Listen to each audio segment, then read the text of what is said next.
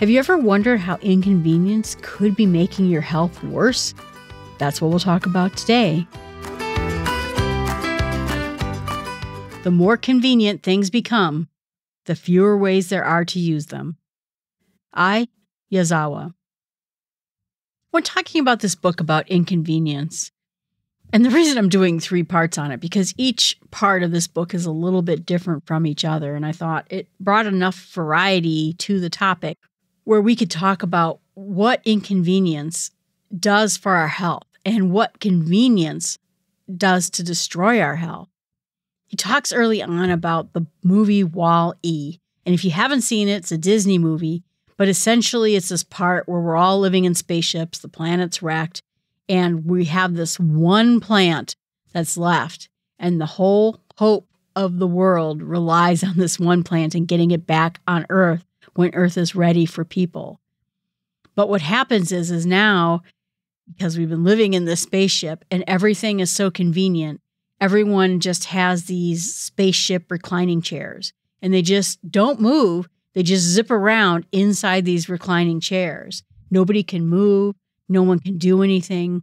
We've lost any ability of health. Everyone is very overweight, entirely sedentary, because again, no one moves. And our lives become less. We don't feel like, whoa, look at those cool people. They have the height of convenience by living in outer space. We feel sad for them. And yet, that's what we're doing to our lives right now.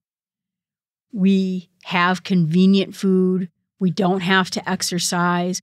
People didn't spend time exercising because they had to work for their food. They had to work every day. Again, I mentioned I was reading Little House on the Prairie. You worked from sunup to sundown. You had to get food. You had to grow crops. You had to take care of the homestead. You had to fix things that were broken. You had to walk 78 miles for a job. You had to haul in lumber so that you could heat the house. It was constant effort all the time. And I'm not advocating for that kind of life. It's very difficult to do for sure. I've been watching all these homestead shows, and you see how difficult it is to strive for every ounce of things that you have in your life. But it also is making us weigh more. We're less in shape. Our brain is less engaged. And we eat a lot of junk food. Now, he's not saying, and the point of this book is not to talk about junk food as being toxic or anything about it. He says there's really 2 problems when it comes to eating so much junk food. Is first of all, it's very calorie dense. When we would eat something in nature, like an apple, if you eat a whole apple, I think it's 90 calories. But if you were to eat something that big that was junk food, it would possibly be 400 or 500 calories, just any kind of a dessert or a thing. The food we eat now is so dense, he says, less filling, and then it causes us to overeat because it's not as filling. The second problem with it is that it's all engineered to make us love the taste, to crave more for it. The more we eat sweets, the more we crave sweets. You can talk to me about this. I have a problem with Diet Coke. The more caffeine you drink, the more you crave caffeine and you crave Diet Coke. I gave up at one point drinking soda with caffeine in it because I felt it was an unhealthy addiction. And I had just had surgery, and so I had painkillers for the next 3 weeks that I had to take. And I thought, wouldn't this be the perfect time to give up drinking caffeine? Because when I'm going through all these big headaches that you get from getting over caffeine, I wouldn't feel a thing because I'm on heavy-duty painkillers. And so I did. And then a few years after that, I just got back into it again. And now I really need to focus on removing it. To our problems in life, if we're not eating healthy, if we're not challenging ourselves on what we want to eat, we can eat and eat and eat and eat some more and go out to dinner. And to be honest with you, half the time, I even forget if I ate something. I'll say, oh, I'm going to eat a really big dinner because I didn't have lunch today.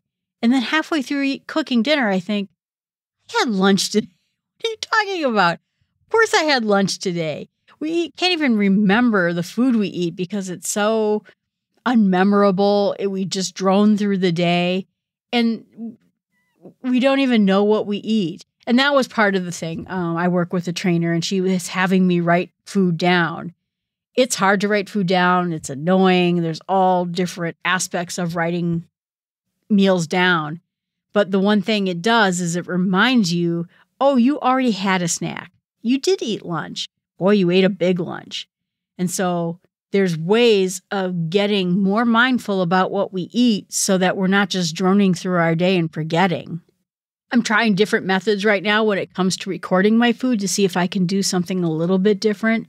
I don't enjoy recording my food, but instead I'm trying to think more about what those portions are, measuring the food, not itemizing the food, and then also making sure that they're the right makeup, this much protein, this much carbs. I used to eat carbs as a meal. No longer do that. Right now, I only eat carbs as a small side dish. I've returned them to where they probably belong. He talks about snacking. We don't even remember the foods that we snack. Again, they're set to be addictive. They're filling a psychological need. They're filling a physiological need. And again, because they're so calorie dense and they're so addictive, then we eat dinner. And then we have room for more dessert.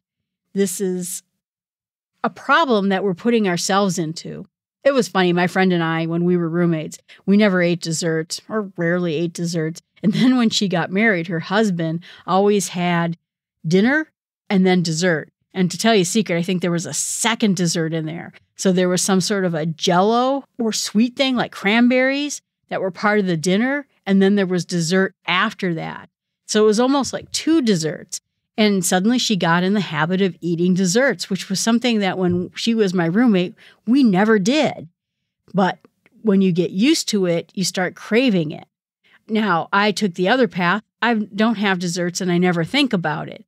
So when you get addicted to certain kinds of foods or certain types of events, it's hard to break that chain.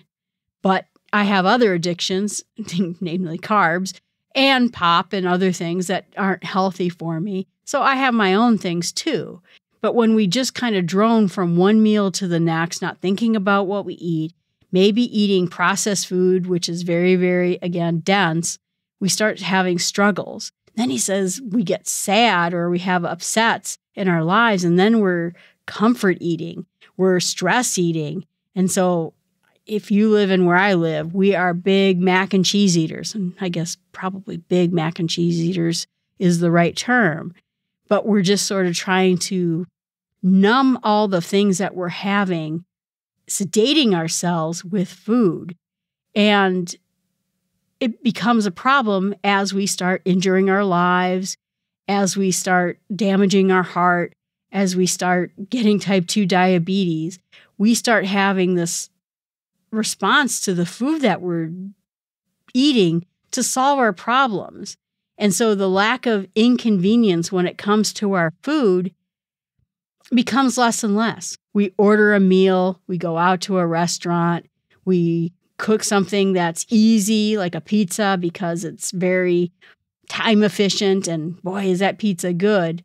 But because we're not doing the inconvenient thing, which would be eating healthy, unprocessed foods, spending time exercising, going for a walk, this convenience of junk food, of sedentary lifestyle, of eating whatever we want, whenever we want it, boy, now that's poisoning our system. I remember at the beginning of the pandemic, I went and ordered delivery Taco Bell. And I hadn't eaten out at a meal for almost a year at that point. And when I ate it, it was so good. And I was so glad I had it. And then I thought, nope, you do not want to get involved in this. You don't want to start ordering food out. Enjoy the meal, have a good time, but this is the end of it. And I didn't. I didn't order it again because I could see where that convenience of someone bringing me junk food would have become a huge problem. And what happens, he says, too, is as we get this convenience, we start eating the wrong food. Our reward systems get off. That dopamine spike of eating bad food. we get guilty, we get hungry later. It's screwing up the whole system of what we're supposed to be doing, eating throughout the day, meeting a physical need that we have where we add weight. And he says that we're feasting, whether we keep our weight or we add our weight, and rarely do we feel hunger. That's what made me think about this in the first place is I saw that ad that came out that had like a Snickers bar or something like that. And it says, feeling a little hungry? Have a Snickers bar. And I thought, gosh, when I was a kid, we weren't supposed to spoil our supper. That was the thing your parents said, don't spoil your supper. I survived, right? I would go from lunch all the way to dinner. And you know what didn't happen? I never fainted from hunger. Now, this concept, and I have it too, where you think, I'm a little bit hungry. Think I'm going to go grab a snack. I'm a little bit hot. Think I'm going to go get some ice cream. Can't stand one moment of feeling hungry, of feeling hot. We get bigger snacks, more junk food snacks, and we're losing touch with that activity in our body that tells us we've had enough, that tells us we've eaten enough, that we keep processing and processing this desire to eat more, and we never get to the part where we're losing weight. And even being hungry, particularly at night, helps us eat bad cells in our body, that we're constant state of being fed. It's making us weaker, it's making us sicker, it's making us more overweight, and we're losing the natural process in our body to destroy bad cells. He said that there's a discussion of this by Dr. Panda, who was at Cedars-Sinai. I helped Cedars-Sinai for a couple of years. I love them. And in the book, The Obesity Code, it is making us worse, even neurologically. He said the body just never shuts down. We never get focused. Quote, think about a hungry wolf versus a lion who just ate. Which one is more focused? So because we never have that moment where we're hungrier, we never have that time when we're that focused, when our body is going through the process, we're not sleeping as well, and again, we're getting sicker because of it. Then we have to spend all our money trying to get healthy again, trying to hire a trainer or exercise more or go see a doctor because now we have type 2 diabetes. And as he mentioned in this book, in the first episode of the series, what is really inconvenient in life is when we lose our health. We talked about that television anchor man that we had in town who had a stroke, and he just dreamed of all the people walking around outside in his house, just going for a simple walk. He couldn't even do that anymore. And all he dreamt about was, I hope someday I can go for a walk. When we lose our health, that is the ultimate loss of convenience. Nothing is convenient anymore. If we have type 2 diabetes, we're checking our sugar all the time. We're taking medication because of it. We maybe don't feel very well. When we have heart disease, we can't do the things we want. And in his case, he had a stroke, couldn't even walk around the block. So he says in the end, our happier path is living a happier life. We tend to think that we'll have the happy life when we retire. But if we don't exercise, we don't take care of ourselves, we don't go for walks, lift weights, do cardio, we'll never get to that place in our retirement where we're healthy enough to do the things we want to do. We need to start taking inconvenience of our health seriously. Do the hard things. And he said that the muscles are a great analogy to this. When we lift weights, we rip the muscles grow bigger because we work them. And then he says, quote, muscles are thirsty. More muscles demand more blood, which means your heart works harder and you get stronger. It's like that virus analogy. It makes you stronger. The inconvenience of strength training and cardio produces a strong, muscled human being with stronger hearts, stronger lungs, and it avoids the inevitable becoming weaker, becoming sicker, not having the retirement you want to have, or the life you want to have. He quotes Katie Bauman, who writes some very amazing books about biomechanical things in our body, like our feet and that. But she said that we're all suffering, quote, from diseases of captivity, that we're almost like whales in captivity, where you can't move enough, we can't swim far enough, and so we just become lazy and fat inside of our pens. But here's the thing, we're doing it to ourselves. We're putting ourselves behind desks, we're putting ourselves at the computer, whether we're playing games or working. We make Amazon bring everything to us, and so our lives have become lacking in any activity at all. I mean, even for me, I work out with a trainer. My friend and I share the time, but I can tell you that when I get back home, I'm at the desk. I'm working for the rest of the day. And so I have my watch that reminds me to stand up every hour, and I'm grateful for that because sometimes I could just sit there for hours and hours and hours and just keep working away. It destroys our immune system, and eventually we become someone who can't even get out of the chair anymore. I think that's why my friend and I are going to this trainer, because we could see things that we used to be able to do easily suddenly becoming harder. And there's a thing that's called sarcopenia, which basically means now you are so inactive, you can't get out of chairs. Your body has degraded to the point, and the correlation with death with people who have sarcopenia is very high. If you can keep your abilities to get up, get on the floor, stand up again. I mean, believe it or not, you will lose the ability to stand up from the floor if you never do it. You don't even see it coming. But those challenges to our body are good. Talks about how when we stopped giving children peanuts because we were afraid of peanut allergies, the peanut allergies bloomed like crazy because it's actually giving children peanuts when they're young that gives them the ability to eat peanuts. Otherwise, they become allergic. Talk about pets when you're kids, makes it less likely that you'll have allergies to pets. He says the University of Chicago microbiome scientist said, quote, dirt is good. When you spend time outside and you're exposed to all the microbes of the world, you get better and you get stronger and you get more able to fight things off.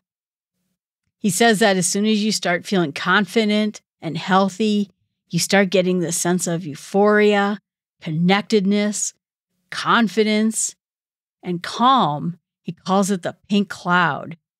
He says, quote, we've realized we've pulled ourselves out of the slow death and become eager to live.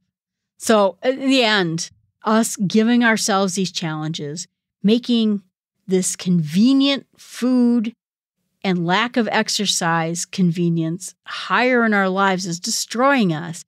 But getting out of there, pulling out of it, and being more inconvenient with food, but eating better food, denying ourselves food so we're not eating all the time, and exercising, it's going to make us better all around. So my challenge to you is think about something that you've been doing that is very convenient, but very unhealthy for your physical being. Is it eating out too much, ordering food, or is it just not exercising because it takes too much time? Challenge yourself to do one thing a week that is inconvenient but healthier. All right, everyone, thanks so much. Please remember to subscribe to the podcast, and if you could, leave a review. The reviews, believe it or not, help other people find the podcast. It also seems to help more if you do it on Apple Podcasts, but you can leave a review wherever you want. I appreciate you doing it and helping me out. And remember, our walk back to healthy living starts with small steps.